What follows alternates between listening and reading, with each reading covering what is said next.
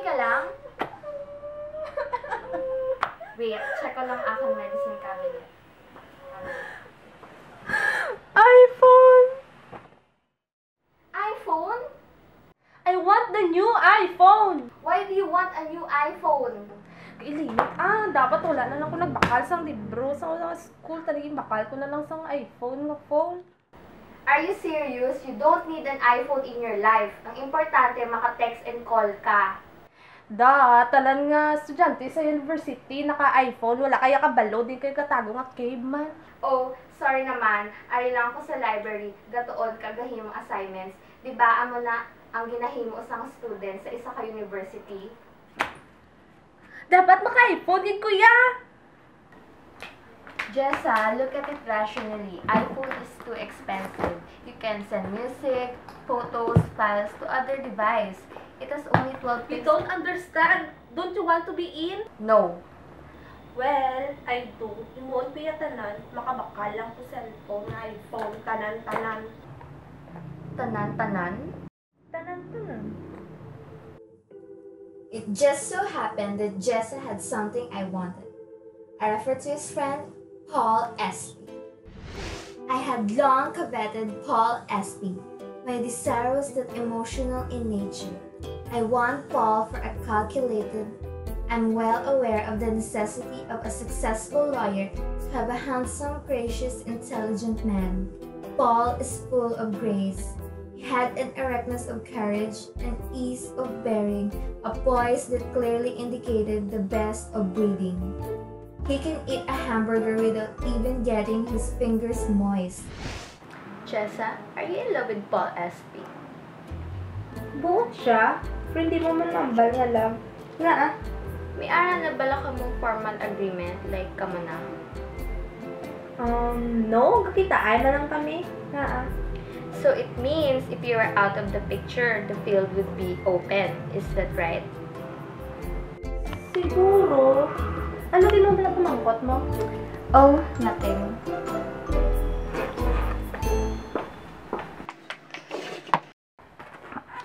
Do you like it? OMG! OMG!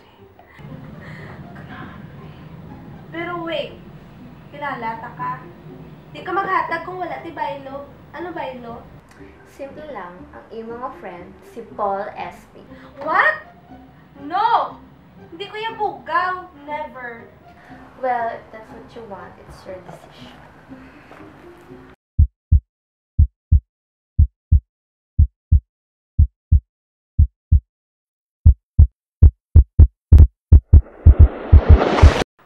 Okay, wait. Friends lang kami, di ba? Turn the phone on.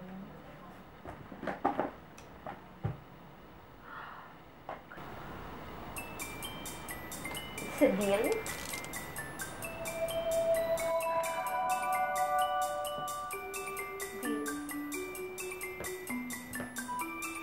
I had my first date with Paul the following day. This was in the nature of a survey. I want to find out just how much work I had to get his mind up to the standard I required. First, he took me to dinner. Dinner? Dinner, snacks, parehas man nagyapon. Oh, nga naka-uniform ka gali ako. Siyempre, maraming thesis, assignments. My goodness, this food is so dope. Then, he took me to the movie. That was a sick film.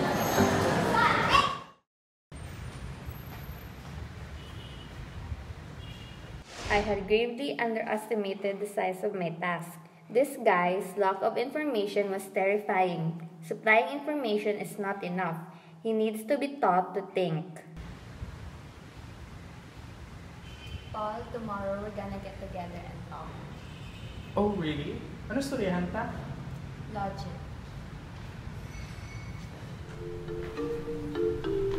Bye-bye. I had to go about teaching Paul systematically. It happens that I, as a law student, taking the course of logic myself, I have all the facts and privileges.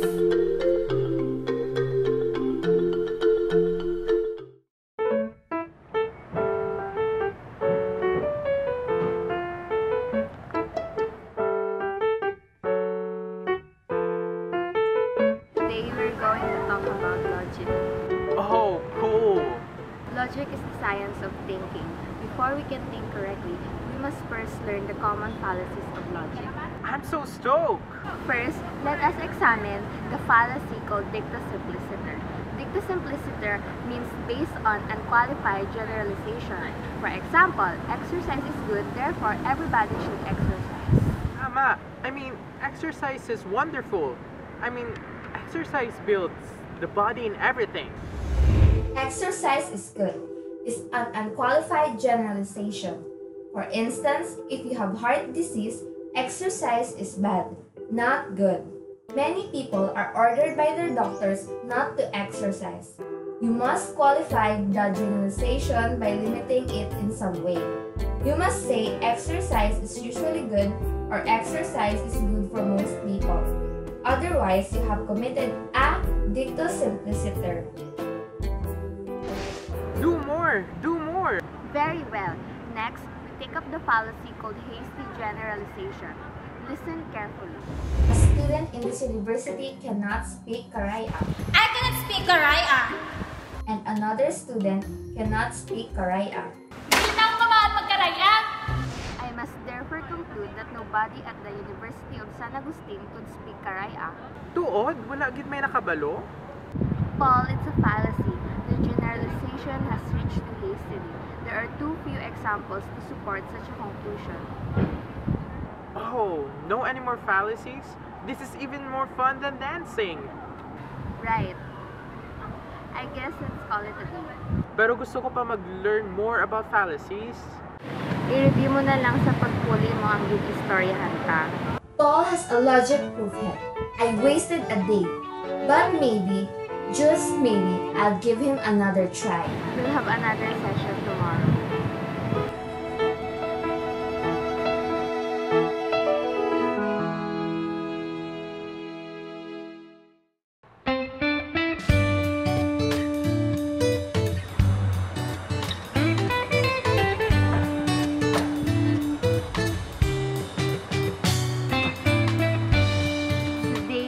Going to discuss the fallacy called ad misericordiam. Pamati Mayo. A student talked to her teacher concerning her grades. The teacher told the student na drop na siya sa iya class. The student disagreed. Then the teacher asked what are the reasons to pass her in the first place. Then the student begged and said, I have a husband and 6 children at home. My husband is a helpless cripple. The children have nothing to eat, no clothes to wear, no shoes on their feet. There are no beds in the house. I am helpless, so please don't drop me in this subject.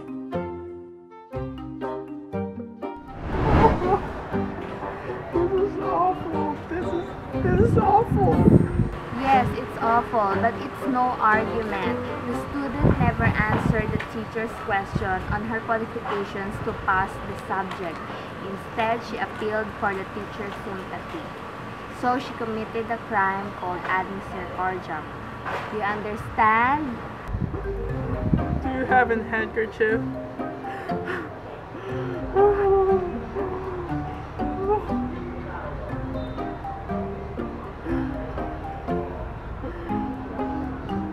Next, we will discuss false analogy.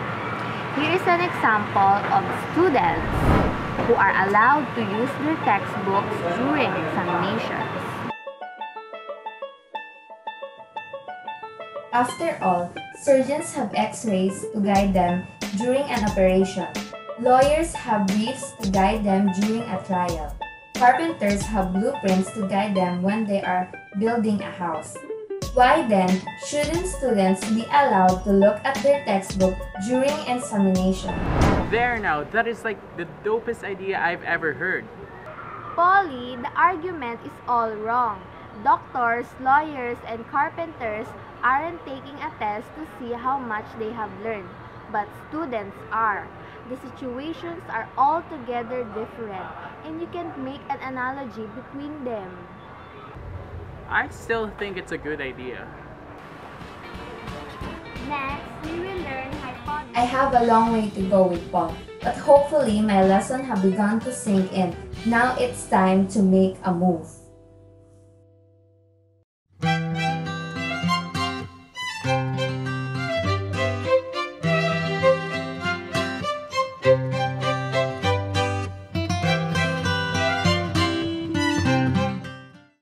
Paul, today we're not going to talk about fallacies.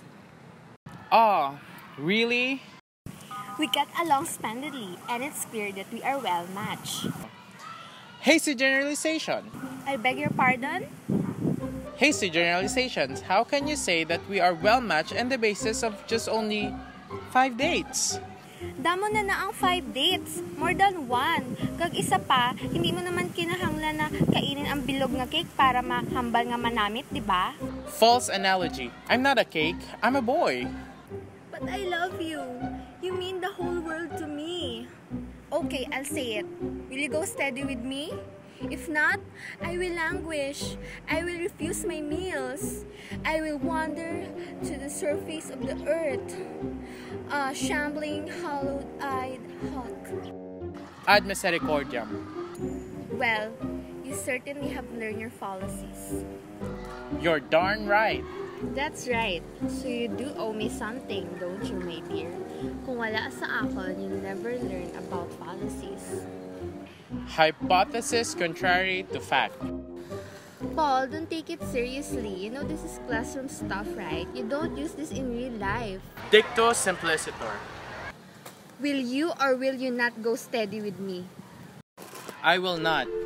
Nga Kay Kagina, I promise Jessa that I will go steady with her. That rat?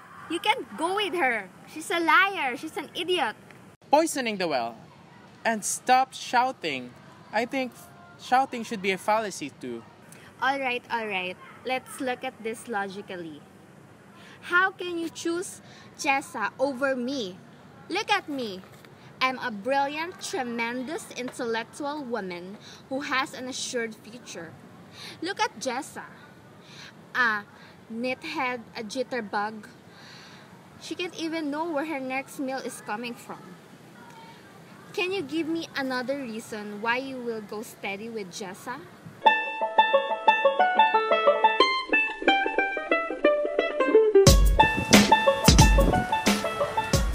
Simple. She has an iPhone.